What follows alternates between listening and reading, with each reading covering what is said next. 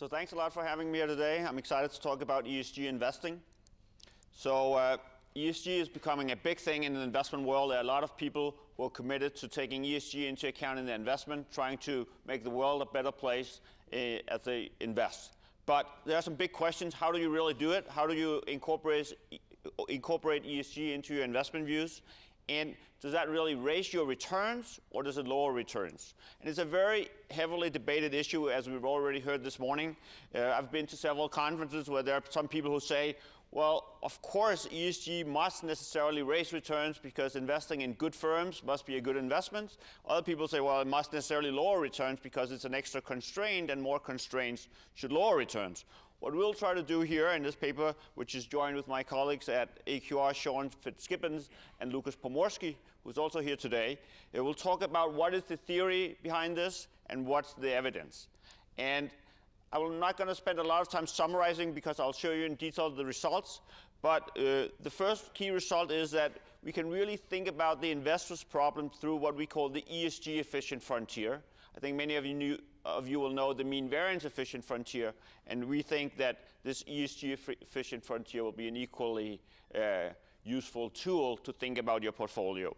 We'll talk about why certain measures of ESG may in fact be associated with higher returns and other measures will be associated with lower returns. We think not all ESG measures measure the same thing. We think the theory can help us understand why they're different and why some of them may be associated with higher returns and others might be associated with lower returns. And I'll show you that as we go through the empirics. There's obviously a big literature here, and I can't cite the whole thing, but we heard about Merton.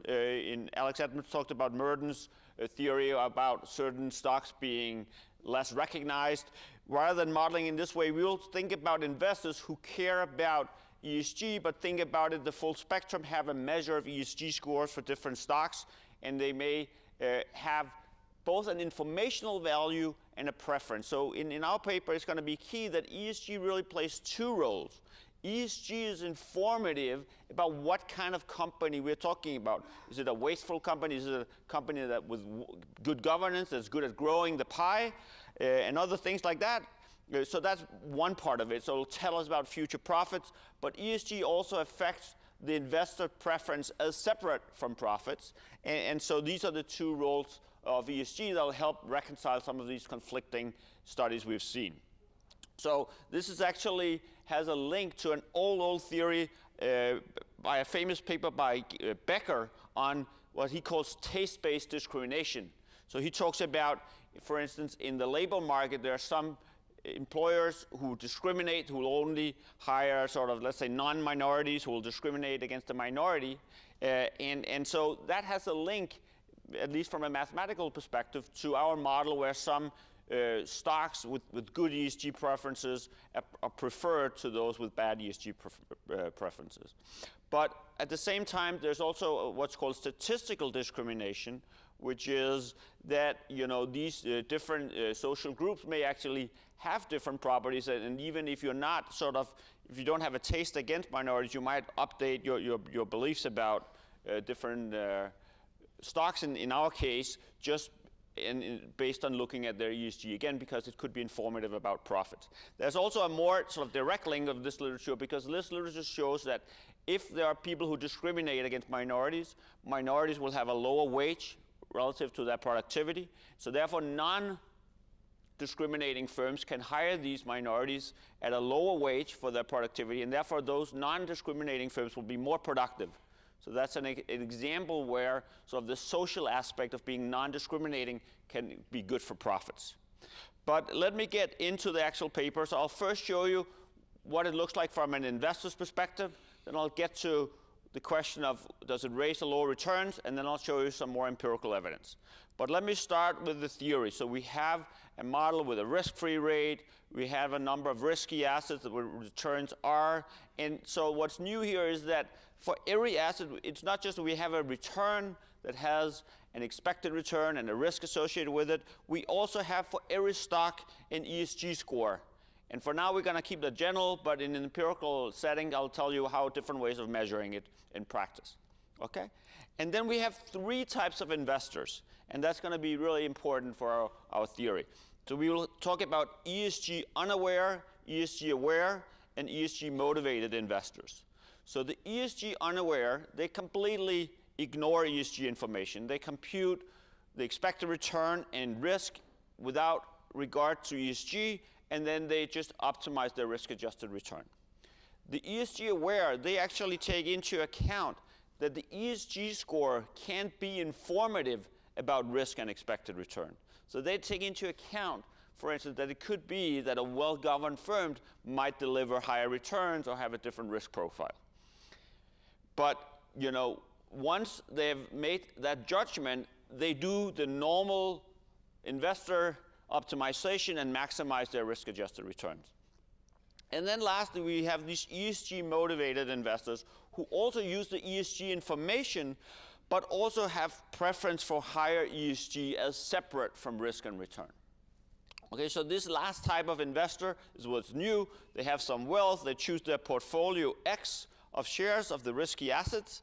And I won't go into the details of the math other than to say that the typical thing you see in a finance textbook is that the sort of the old classic Markowitz problem for which he won the Nobel Prize says that investors should maximize the expected return minus a penalty for risk. And what's new here is we say plus some increasing function f, and it can be any increasing function of the average ESG score. So x prime s is the total ESG score and divided by sort of the sum of the weight. So that becomes the average ESG score. Okay? So let me show you in a picture how we solve this.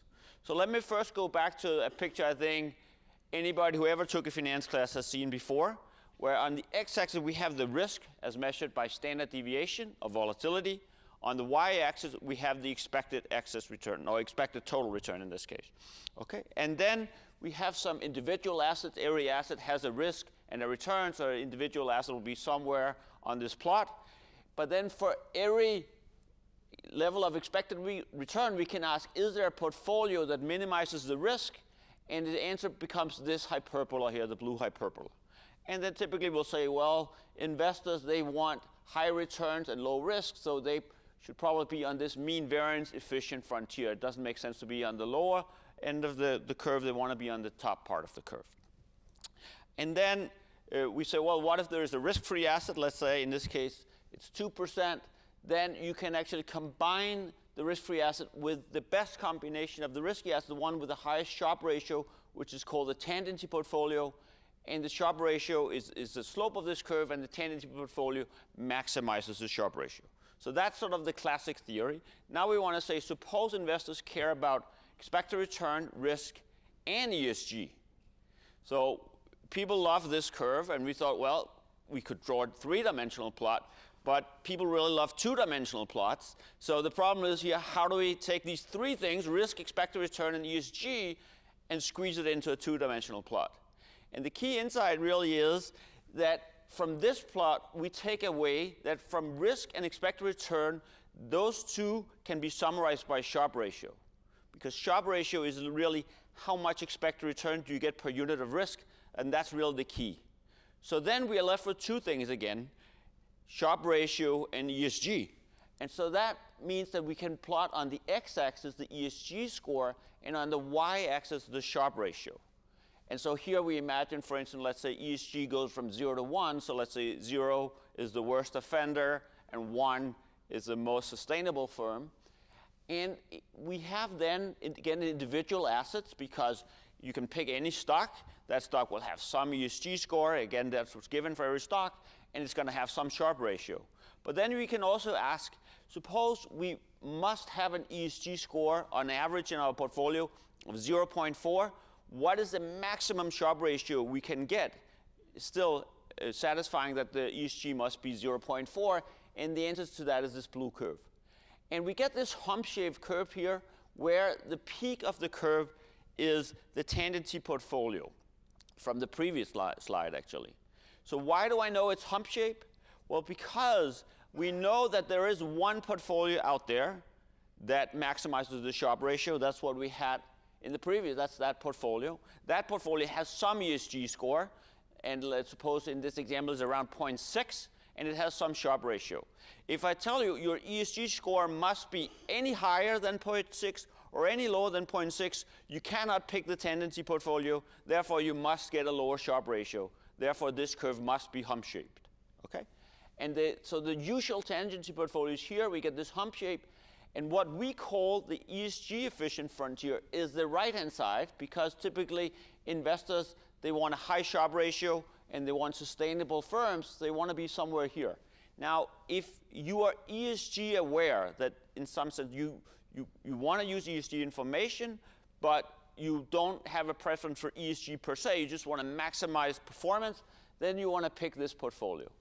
But if you're what we call ESG motivated, that you really also care about ESG for other purposes, then you want to put yourself somewhere to the right of the curve. And if you go a little bit to the right, actually, we show that that has almost no effect on the Sharpe ratio. This is because this curve is flat at the peak. The first order effect is 0, so you can actually have a first order improvement in ESG and only a second order drop in Sharpe. But obviously, if you go far out this curve, eventually you'll have a drop in the Sharpe. So that is something we'll also study empirically. And then finally, remember we had these ESG unaware investors. So the ESG unaware investors, they also do the normal thing of trying to buy the tendency portfolio, but their tendency portfolio is actually not the same, because they're using suboptimal measures of expected return, suboptimal measures of risk, and therefore the tendency portfolio that they pick will actually potentially be lower than this curve. Because if ESG is indeed informative, and again that's going to be an empirical question, how informative is ESG, then ignoring ESG, being unaware of ESG, can lower your Sharpe ratio. So you can have these three investors, the unaware, the aware, and the ESG motivated, picking three different portfolios. The aware should get the highest Sharpe ratio, and whether it's the motivated or the unaware will get a higher Sharpe ratio will depend on the strength of these effects. Okay? So again, I'm not going to spend a lot of time on the theory, but we show that under our assumption it is in fact correct to trade off Sharpe ratio and ESG to look at this curve. We also show what that ESG Sharpe ratio looks like mathematically, so we can solve in closed form exactly what is this curve.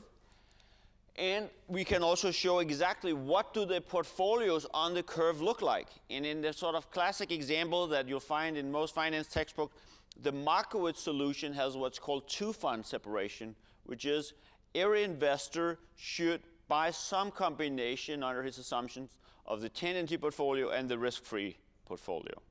In our case, it's actually 4 portfolios. We have 4-fund separation. Everybody should buy some combination of the risk-free portfolio, the normal tendency portfolio, the minimum variance portfolio, and what we call the ESG tendency portfolio, which is basically using ESG scores as if they were measures of expected return. So this can actually be interpreted as a theoretical foundation of what's called ESG integration, that you want to integrate ESGs in your portfolio selection directly as part of the optimization as you optimize risk and expected return, where ESG comes in both because it's informative about risk and expected return, but also if you care about it separately because you can tilt towards high ESG in an optimal way by looking at this portfolio. Okay, so that's really thinking about it from an investor's perspective. You can find your favorite measure of ESG and then compute the ESG Sharpe ratio frontier, look at the ESG-efficient frontier, and then decide where do you want to be on that frontier. But what about this question, does it lower or raise return generally to buy high ESG stocks? For that, we need to think about several effects. So we have, again, these ESG scores given, and then now we're thinking about how does that affect the firm value, the future profits of the firm, but also how does it affect the price? And then, if you get a certain amount of profits for a given price, that basically will tell you the future stock return. Now, the stock return, I've so far taken it as given, thinking from the investor's perspective, that's a given. But now as we think about, what will it be in equilibrium? We have to solve endogenously for the price and the stock return. So that becomes part of an equilibrium, and we need to solve for that. Okay. And so now, again, we have these three investors, ESG, unaware, aware, motivated. Before I said they had some ways of thinking about returns. Now, actually, the returns are endogenous, but the unaware will just think about future profits in a more naive way. The aware will take into account that ESG is informative of future profits, which we call V. And the motivated will, again, have these preferences we talked about. And so how does future profit depend on ESG? Well, it could be, in principle, increasing or decreasing. This lambda here is a way of capturing if ESG is good or bad for profits. And so we can just think about it conceptually. The model works whether ESG is good, bad, or neutral for profits. But I think it's sort of interesting to think about whether we think it should be good or bad for profits. I think if you think about environmental issues, reducing waste is certainly economical. So for instance, at AQR, if we stop using plastic bottles, we saved money doing that. So that was environmental, but it was also economic. If you think about firms that produce something in a more environmentally friendly way, it's possible that the customers buying that product will pay more for that product or buy more products. So that could also be good for profits. But there could also be other cases where a firm may decide, should we just clean up this mess or just put the poison in the lake? And maybe if nobody notices, maybe they make more profit if they just put the poison in the lake. That, it could go both ways. In terms of social issues, we talked about it earlier. Alex Edmonds has this paper that higher employee satisfaction leads to better firm performance. We also talked about that, not discriminating should in principle be good for profits. In terms of governance, it seems sort of almost self-evident that better governance, whatever it is, and obviously, measuring governance correctly is not necessarily straightforward, but we think that better governance should lead to higher profits. But again, higher profits is not necessarily the same as higher returns, because returns depend both on how many profits you get, or how large profits you get, but also what you pay for them. And actually, rather than going through all the math, let me just show you the result through this graph. In the paper, we can distinguish whether the market is dominated by ESG unaware investors, ESG aware investors, or ESG motivated investors. So let's start with the case where the market is dominated by ESG unaware investors. And let's assume, which is, I think, the typical case, that ESG is good for profits. So if we have a measure of ESG which is good for profits, and if investors are unaware, they ignore this, okay? So that means it doesn't affect the price. Price is unaffected, but better ESG firms are more profitable, therefore they're going to deliver higher returns. So that's why we get, in this case of unaware investors, the blue line will be upward sloping, where we have the ESG score on the x-axis and the expected return on the y-axis. Okay, so in that case, it is true that yes, ESG is good for profits. But suppose now all investors are ESG aware, that they realize that good ESG is good for profits, therefore they bid up the price, and the price fully reflects that the future profit will be higher. In that case, the future return will have no link between ESG and profit. It'll be, if you are doing an IPO, it'll be good perhaps to be high ESG, because you can do the IPO at a high price, so that's good. But once the stock is out there, it's already trading at a high price, and with the future high profits, the return going forward will be normal. So there will be no connection between ESG and returns. That doesn't mean it won't affect how capital is allocated, but it will have that shape. And then finally, in the case where the market is dominated by ESG motivated investors, we have that these investors not only will bid up the price of good ESG firms because they're more profitable, they will bid the price up even further because they have this separate preference for these stocks. In that case, the good ESG firms will become, in that sense, expensive. Therefore, the future return will be lower, and we get this curve. Now, all these are sort of in the long run equilibrium. If we are moving from a world where most people are unaware to a world where most people are ESG motivated, then in the short run, the stocks of high ESG firms will be bid up, and so even in that case, we'll see a short-run high return for the high ESG firms, even if we set that price increase up for lower long-run return. Okay. So finally, let me show you some empirical data, and we consider 4 different measures of ESG. And again, our point is not that we should get the same result in each case. Rather, in fact, our point is that for every measure of ESG, you can think about, well, in that case, are most investors aware about it? Are they unaware? Are they motivated to buy it even beyond the risk-return profile? And we look at 4 measures. One is a measure of governance based on accounting accruals. It's one that has been shown to be associated with higher returns, so it's interesting to look at least one measure of ESG where we have been finding very robust evidence for good governance measured by this measure being associated with high returns. Then we look at one of the main commercial providers of ESG scores, the MSCI ESG score. We also look at carbon emissions, and it says negated here because we try to sign all of them so a high number is good ESG, so a high negated carbon is low carbon emissions. And we talked earlier about scope 1, scope 2, scope 3. Scope 3 data is still very, very noisy, so while theoretically it makes sense to include all 3, we actually focus on scope 1 and scope 2 because we think the data quality is higher for those measures of carbon emission. And then we look at this issue of SIN and non-SIN stocks, where SIN stocks are defined by this paper by Hong and Kasperczak as alcohol, tobacco, and gaming. Okay, so let's first look at this question of do these things raise or lower returns? And so in each case, we want to understand, do they predict profits, and are they associated with a large demand and a high price? Okay.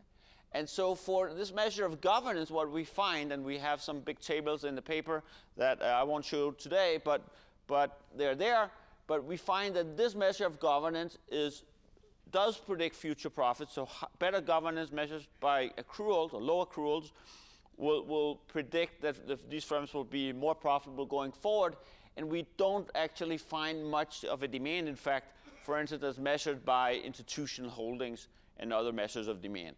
So therefore, we would predict that these stocks are perhaps fairly cheap and have high returns. And that's basically what we find in the data.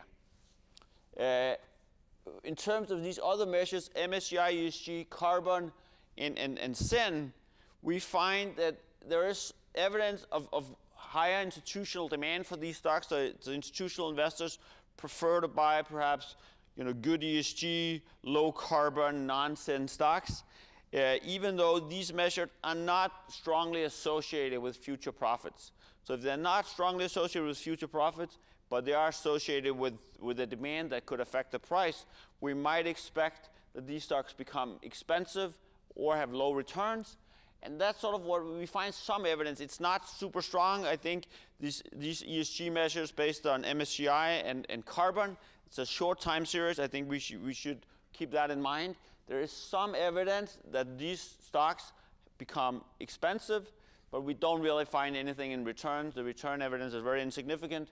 In terms of SIN, we don't find much in the pricing, and we find some evidence that non-SIN stocks have lower returns than SIN stocks, but again, it's not very strong, and it's not robust to controlling for things like the Pharma-French 5-factor model, even if it is significant at the controlling for the Pharma-French 3-factor models.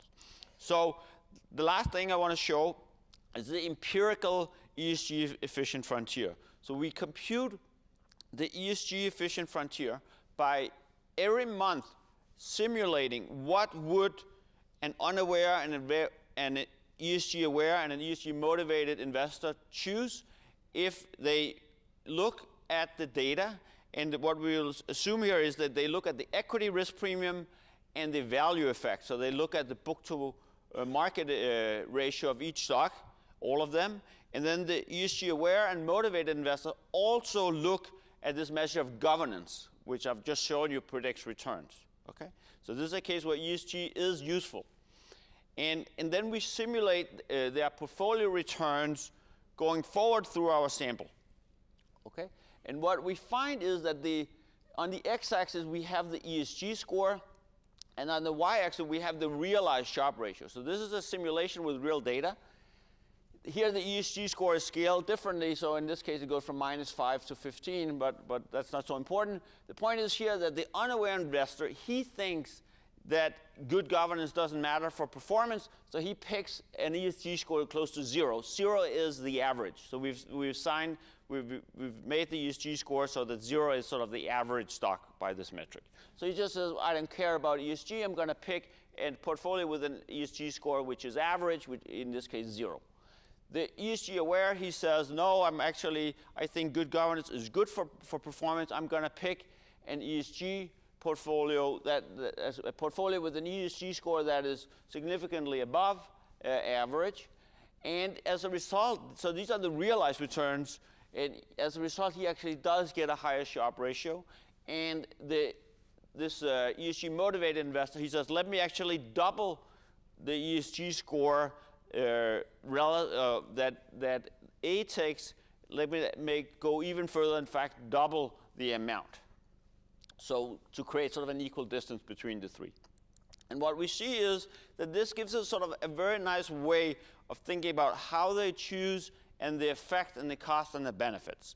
So in this case, and I'm not saying this is going to be true for all ESG measures, but for this ESG measure, we can see that the key thing that investors often look at is the Sharpe ratio. We can look at what is the difference in Sharpe ratio between the unaware who ignores ESG information versus the aware investor who really exploits ESG information. And in this case, there's a sizable difference, a 12% rise in Sharpe ratio because he's using that information or she's using that information. While this ESG motivated investor says, let's go even further, I'm willing to give up some Sharpe. How much Sharpe do you give up? Actually, in this case, she only gives up 4% in terms of the Sharpe ratio when doubling the ESG score.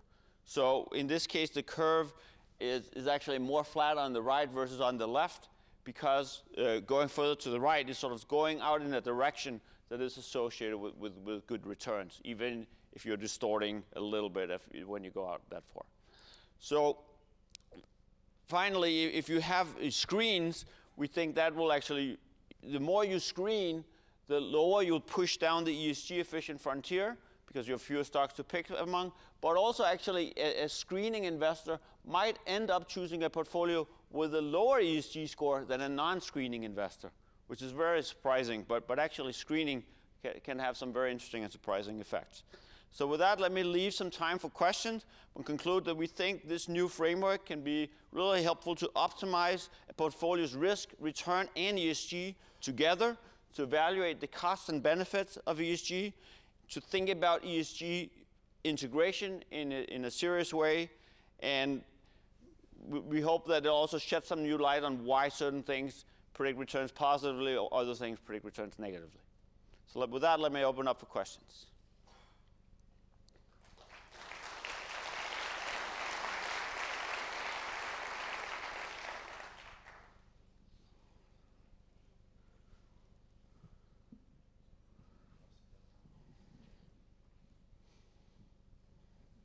Hi, thank you. So if you could just put the slide where the risk return, the CAPM model is, please.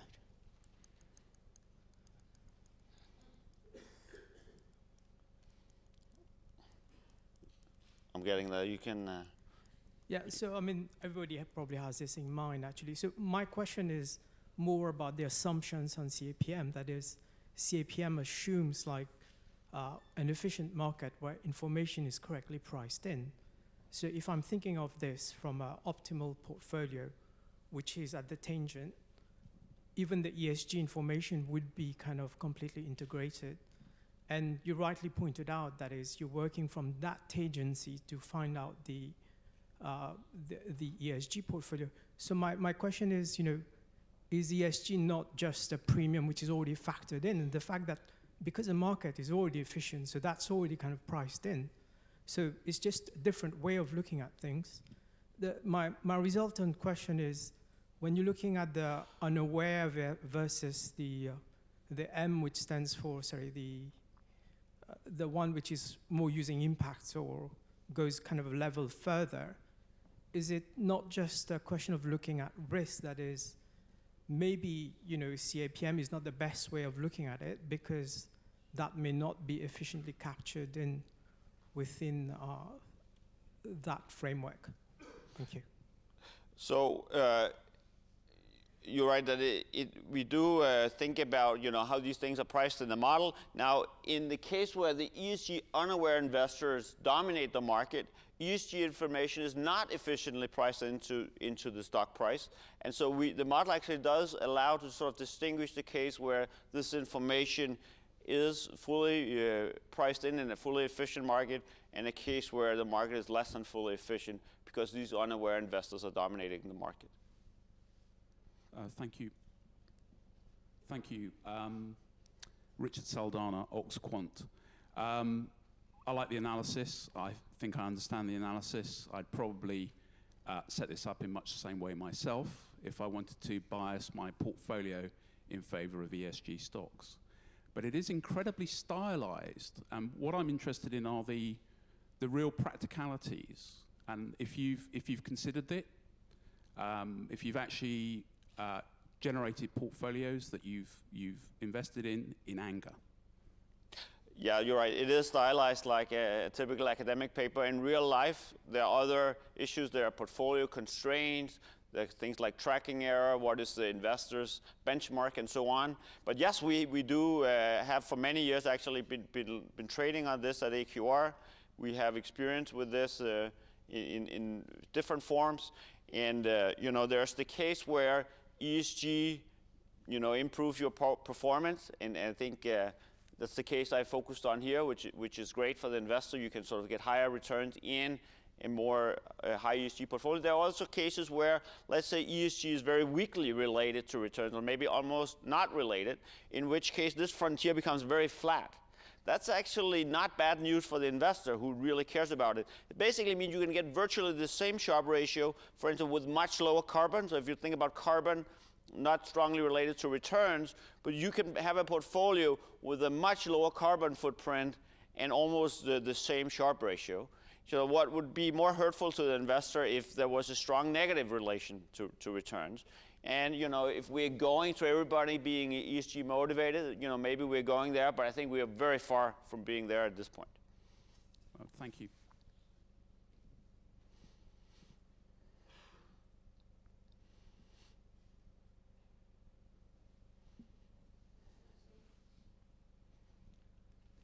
Hi, John Belgrove from Aon. Oh gosh, I feel pretty awkward about this question, and I may have to ask for a taxi afterwards. But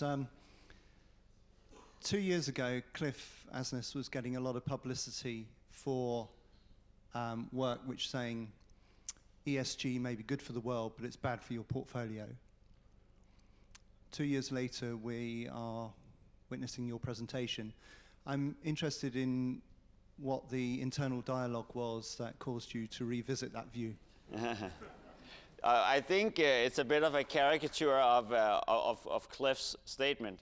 I think our view has not changed. So our view is, if you want to integrate ESG by having more constraints, then it is true that more constraint should theoretically be reducing your returns. It's also true that if the market is fully efficient and many people really become ESG motivated, then eventually it should lower returns.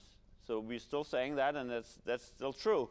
And I think it makes a lot of sense.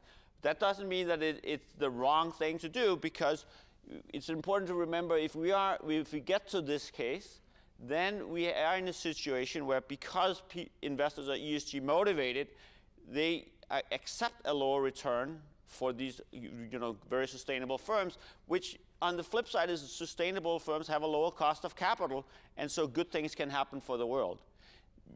It's also true that ESG is informative about firm profits, and actually at AQR we've been trading on some of these signals for more than a decade, so well before Cliff made that statement. So I think he was right in that, you know, there are cases where it will lower returns, and I think what he was also reacting to is that I think the proponents of ESG, some propose, not all, but some want to insist that it can only be good, that ESG is wonderful for the world, and it must also, or in any case, maximize your return and your Sharpe ratio. And I think that is not correct, and I think it's a, you know, that insisting on something which is beyond what makes economic, logically sense and what the empirical data supports actually hurts the case for sustainability really winning the debate and the argument among investors, because it's not true. And I think people know in their heart it's not true that ESG is always good for profit. That's what my paper shows. It's not true.